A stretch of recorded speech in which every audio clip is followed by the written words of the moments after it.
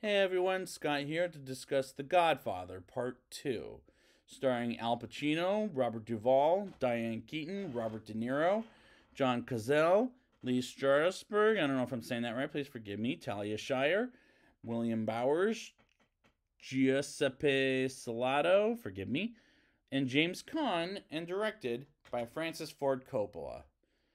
Now, I've seen this about once in my life. This is my second viewing to this movie, and let's see how this goes. Let's get into it. We open in 1901 with one story with Vito Corleone as a boy in Corleone, Sicily, and another story in 1958 with Michael Corleone, returned by Al Pacino. And we go back and forth between Michael as the Godfather and Vito Corleone as a kid. And I'm not one going back and forth in movies, but the way this does it to tell Vito's story versus Michael's story makes a lot of sense to me. Same goes with how Vito comes to the city, and the audience knowing how he grew up to Marlon Brando from last time. In 1958, we see Michael at a wedding, like in the first film, and we see his sister Connie, returned by Talia Shire, visiting her mother, which is well shot. But I did need another shot of a. But did I need another shot of a wedding scene? That takes a little while. Probably not. But is it topping the original's wedding? No, because I liked the location last time better than this time. We get some more dialogue that works tremendously, but the movie itself, as the writing is a little dense in both last time and this time, but at the same time it works very well, and the performances from Al Pacino and Talia Shire when she talks about needing more money for marriage is great. At night, Michael barely escapes an assassination attempt when his wife Kay, played by Diane Keaton, noticing the bedroom window drops and are explicably open, which allows two unseen hitmen to spray the bedroom with bullets. And I do like these scenes in the first 30 to 40 minutes, but after a while, it takes too long, as this is going to be a much denser movie than last time. In 1917, New York City, the adult Vito Corleone, played by Robert De Niro, lives in New York City with a newborn baby in a neighborhood controlled by a member of the Black Hand, Don Fanucci, who extorts protection payment from local businesses. And I love De Niro as an actor, and he does quite well with this material, and he delivers a great performance as a young Marlon Brando. One night, Vito's neighbor Clemenza asks him to hide a stash of guns for him, and later on, as he repays the favor, takes him to a fancy apartment where they commit their first felony together, that is stealing an elephant rug. And I like this segment of De Niro as a young Marlon Brando more than Michael around for a second time, which the movie does as well. But I feel like this time the good but somewhat weak stuff is Michael's story, in my opinion anyways. Vito's story is much greater than Michael's story, in my opinion, as we flash forward to Michael's story and we meet Hyman Roth in Miami, Florida, who tells Michael that he believes Frank, let me see if I'm saying this name right, Pentangeli, was responsible for the assassination attempt, and the Pentangeli will pay for it, which felt believable, but we believe Michael is going mad by a head of a mobster, and that's what makes his story the weakest. He's the same character he was at the end of the last movie, where he does things himself, and Pacino's acting is great in this movie, but I personally prefer Vito's story because he seems more relatable this time than he was as Marlon Brando. Then Michael travels to Brooklyn and lets Pentangeli know that Roth was actually behind it, and that Michael has a plan to deal with Roth, but he needs Frankie to cooperate with the Rosato brothers in order to put Roth off guard, and Pentangeli goes to meet with the Rosatos at the local bar as he tells Michael Corleone says hello, and he attacks from behind, but the attempted murder is accidentally interrupted by a policeman, and the Penton Jelly is left for dead, and that scene was violent and to the point that I like it. We're back in Nevada. Tom Hagen, played by Robert Duvall, blocks Kay from going out of the house for safety reasons. Meanwhile, Michael meets Roth in Havana, Cuba, in late 1958 as a dictator. Let me see if I'm saying this name right. Fulgencio Batista is soliciting American investment, and communist guerrillas are trying to bring down the government. Michael mentions at a birthday party for Roth that the rebels might win, making their business dealings in Cuba problematic, as he earlier in that day had witnessed a communist rebel killed a Havana policeman by detonating a grenade that also killed the rebel himself. And I didn't mind the scenes in Havana, as it looks beautiful. Later on, Johnny Ola is strangled, but Roth is in a delicate state because of his heart condition, is taken to a hospital where Michael's enforcer is shot trying to kill him at Batista's New Year's Eve party. Not New York, New Year's Eve party. At the stroke of midnight, Michael grasps Fredo tightly by the hand and kisses him and says, "I know it was you, Fredo. You broke my heart." When guerrillas attack, the guests flee, but Fredo refuses to go with Michael, despite Michael pleads with Fredo that Fredo is still his brother, and that's the only way out. And I'm thinking Fredo is fucked and can't get a way out, which is good filmmaking at best.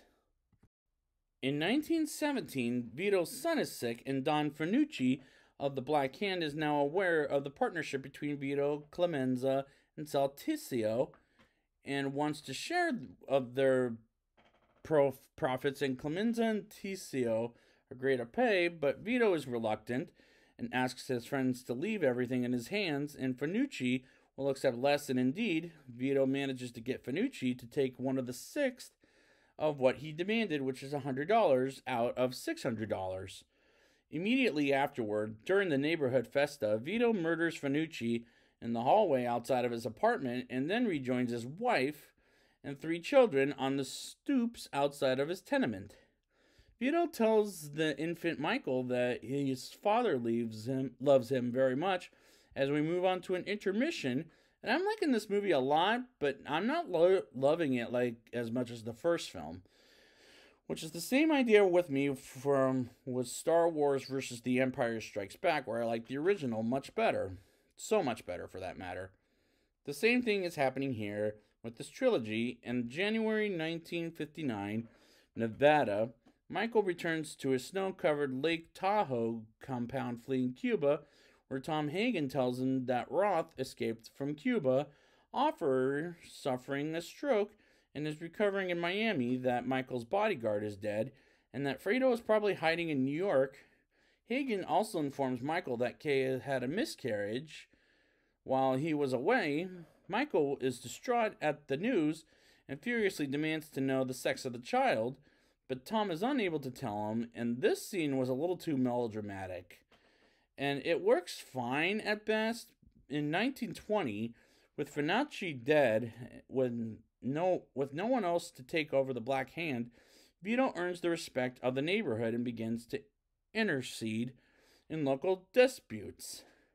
Operating out of the storefront of his Genco Pura Oil Company, which is the name after his friend Genco Abendando, which he manages, as well as gives out favors to others in the community, such as a young local woman threatened with eviction.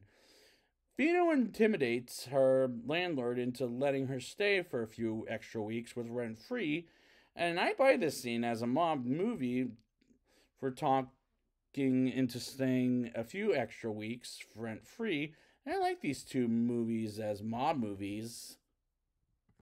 In Washington, D.C. of 1959, a Senate committee, of which Senator Geary is a member, is conducting an investigation into the Corleone family The question disaffected soldier Willie Chichi about his role for a button man in the family, but cannot implicate Michael because he never received any direct orders from him when Michael appears before the committee.